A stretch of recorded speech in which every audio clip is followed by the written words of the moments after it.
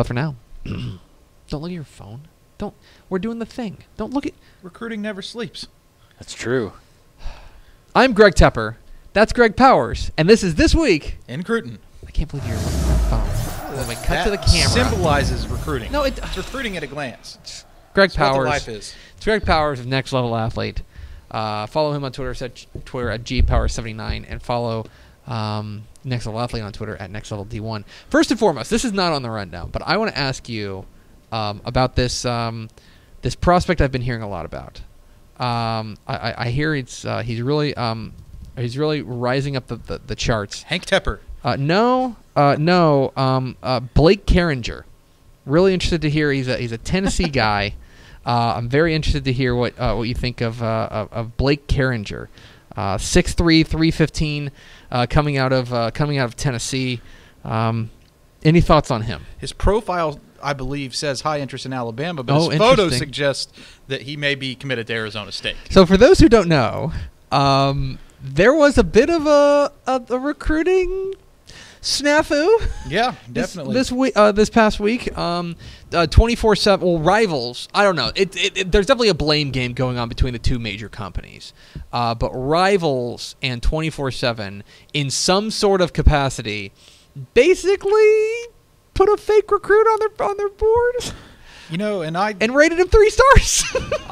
I'm surprised it hasn't happened more often. Yeah. Honestly, in today's social media world where you can create a Twitter profile, put a photo, and start claiming offers, there are going to be a lot of people who follow recruiting, start to retweet you. You're going to start to get buzz, and it's not something that hasn't happened before. I mean, but it should be easier to manipulate the system as I see it in today's age. Well, and you made a great point on Twitter because we were talking about it here in the office, and then I believe you chimed in on Twitter. I think that this would be tougher to pull off in Texas. That a pure hoax like this, where this was a kid, this is a fake player who was rated 3 stars by 24/7 for some reason in Rivals, but I feel like you made a great point that I think it'd be harder for this to pull off in Texas because, I mean, I hate to say it, but maybe we just take it a little bit more seriously here. Like there's just a little more due diligence done by the people who cover it. Well, I also think a lot more recruiting funnels through the head coach in Texas compared to maybe some of the other states. Yeah. I've covered, throughout my 15 years of experience covering recruiting, I've covered junior colleges nationally, which if you're covering junior colleges, that's a whole different beast because you have to verify each and every recruit, and even when you verify them, they may not be a real recruit in the sense that they can't qualify, their tape may be great, they may have issues away from the game, but you're talking about a database of 1,500 prospects in every cycle, and you almost literally have to go one by one to figure out what's going on with that. And that really teaches you patience with recruiting, because we're, with Next Level Athlete, we have over 1,500 prospects right now in our 2020 database in Texas. That's a lot of kids. Right. And only 325 to 350 of those will sign FBS or higher. But it all comes from the high school coach. And it's verified information from the high school coach. And I think that's very important. So by and large, if it's a checks and balances thing now with Next Level Athlete, if you aren't in the Next Level Athlete system, you probably shouldn't show up on 24/7 or Rivals because these are the prospects who are delivered to us from the coaches. Yeah, and so you have a gatekeeper there, right, in the coaches who are not going to feed you fake kids, and beyond that, you guys are going out there and you're watching the film and you're making sure, okay, I want to make sure I watch film on this kid before I'm going out there and rating them. I know that one of the criticisms, one of the common criticisms, and one that I've levied against kind of the recruiting industrial complex, is it sure seems like a lot of people want to take shortcuts. And the people who, I've got a lot of respect for the people who watch the film and say, I'm going to come up with my own opinion on this and what I think of this kid watching his film, as opposed to just parroting what I read on a website. Not plugging any shows or anything, but sure, we're season 5. Me and my son and I are season 5 into The Wire, which is the news, which is the news season Yes. of The Wire. It's his first time watching. Of course, it's my third or fourth, right? But there's a lesson to be learned there with this and that. You know, it's not just shortcuts in recruiting. It can be shortcuts, I feel, in media. Absolutely. And Oh, the world's become so much smaller now and easier to report news and take shortcuts in reporting news. And it's just something that you want to be careful of. And if you can hang your hat on accuracy, you probably should. And that's where I like to hang my hat. We try to be accurate. See, it's Greg Powers, the next level athlete. Let's talk about some actual prospects. We're going to be really Southeast Texas heavy today. A lot of big doings in Southeast Texas. We're going to start with our prospect on the rise. Go to Channelview, another program fully familiar to prospect hounds. This is a 2020 offensive lineman, Paula Vaipulu. You know what? You got it. You nailed that. I just got. Well, here's the thing. Once you do Halapulu Vadi Vaitai, everything else is a layup. But Channelview 2020 offensive lineman Paula Vaipulu, 6'3", 230, starting to get some offers from Missouri, Tulsa, a few other places. Also, that is a typo. 320. I was going to say 230. Okay, he must be really good. So he's a big guy. What I like about Paula is that he has the ability to play inside or outside. He's super strong. Channelview has been known to produce a few top-level prospects. Usually in every class. They'll be back this year with Paula. He picked up new offers this week from Tulsa and Missouri. Missouri is his second P5 offer, joining Nebraska.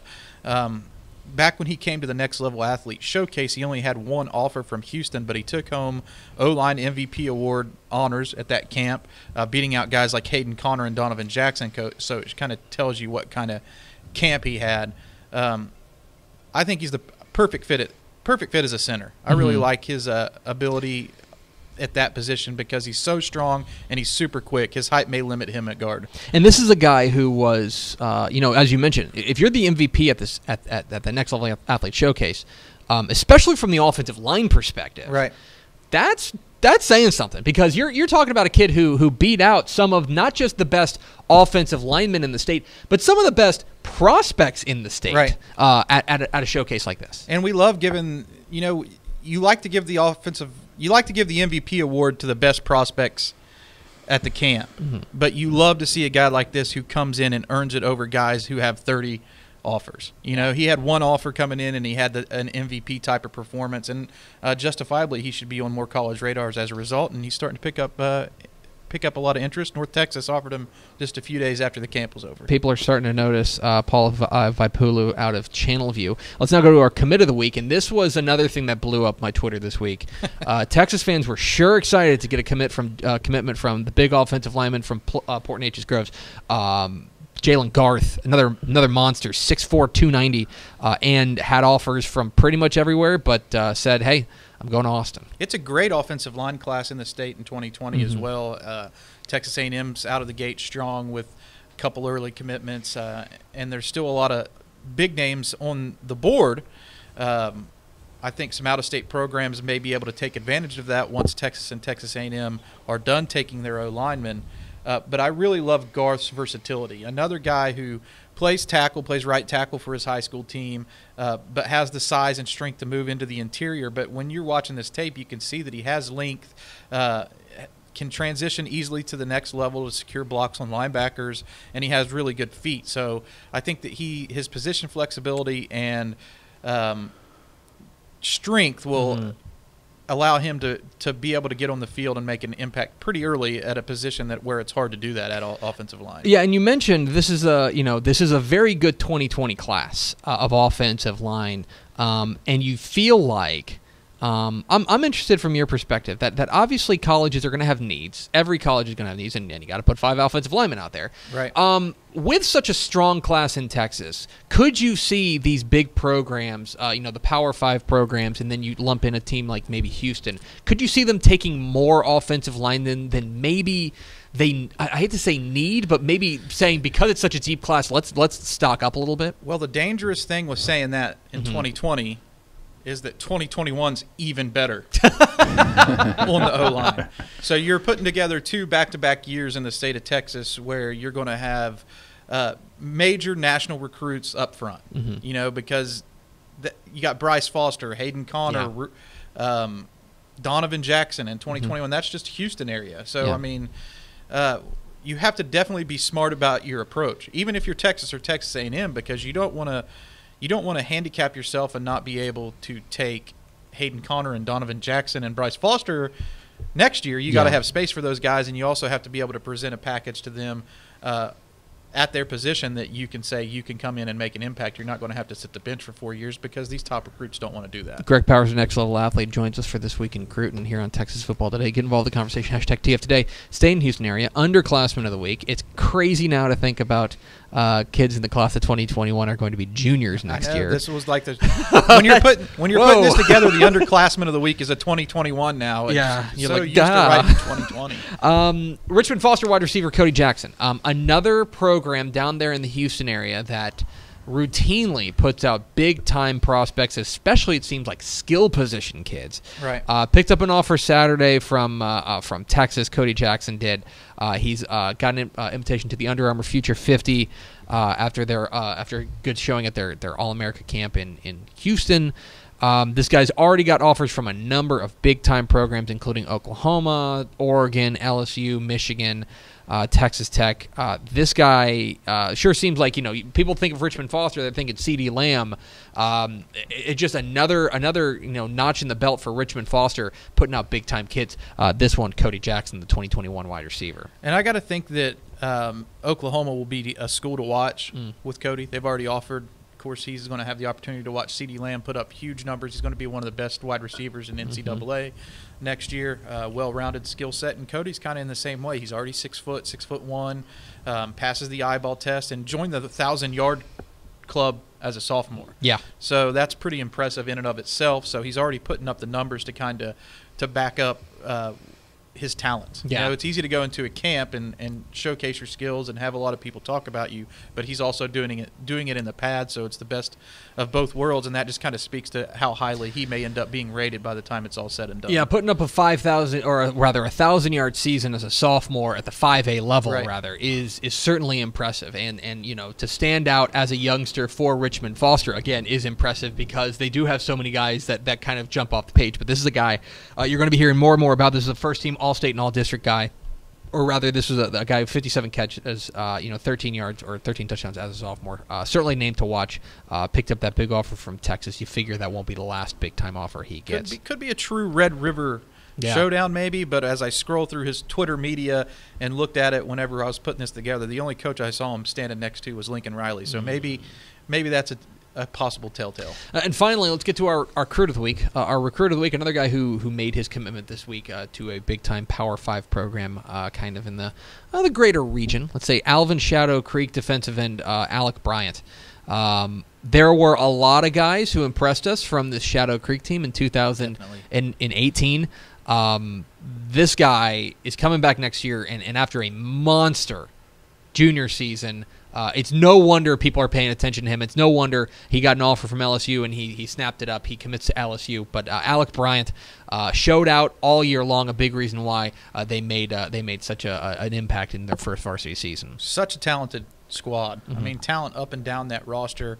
But the one guy who jumps out to me physically is Alec Bryant. He's the younger brother of Indiana defensive lineman Alfred Bryant, who played at Manville and had some offers before he decided to go to the Big Ten. But what I really like about Alec's skill set is that he could be a versatile guy up front. He's strong enough to take on blockers and limit the run game, although he only had 53 tackles. But I think that's pretty good for a defensive end because he backed that up with 16 sacks. Yikes. So that's okay. Yeah, I would say so. But he's also a young prospect. He's a guy who could be classified as a sophomore age-wise right now. So that kind of speaks possibly of his potential upside because he looks like he's 25. Yeah, he certainly passes the eyeball test. A guy that you don't have to worry about. 6'3", 240 as a technical junior now but age-wise could be a sophomore. This guy is certainly a name to know, and I know that I'm sure coaches in the Houston area are sure tired of hearing his name, but they're going to have to deal with him for one more year. But he is heading to LSU. LSU making a living off of these edge rushers from the Houston area. I'm Clavon telling you. Chason and the list just keeps going with They- guys who they're able to recruit. It does from seem there. like LSU's just got this type. They have a type, and Yep. it's a Houston area defensive lineman. Yep. So Ed O bringing in Alec Bryant, defenseman from Shadow Creek. Max Thompson, We you got something. a question from Jacob John. I love that we're getting the crowd is getting more involved in the This Week in Recruiting segment. And this is a fun question. Jacob John asks, which state per capita produces the best recruit? My gut tells me Louisiana or maybe Virginia. So this is interesting. I'm actually working on I'm crunching the numbers right now for the magazine for but I don't for the recruiting between the numbers, but I don't take into account the quality of prospect. I'm only doing a lot of kind of volume. It seems to me that it kind of varies, and that routinely, if you're talking about the number one player in the nation, it's probably a good guess to say California, Florida, or Texas, maybe Ohio. Well, the states that produce the most talent Yes. are Texas, Yes. California, Florida, and Georgia. Yes. Those are the top 4. If you're talking about per capita, I would probably guess. I mean, this is. I'm just throwing. I would you know just what? throw it out there. I mean, Ohio is kind of backed off. I feel like in the grand scheme of things, as far as overall talent producing and top end NFL style talent. I would guess Georgia would probably top the list because they produce a lot of prospects, but And they're they not also huge, yeah. right. It's not huge.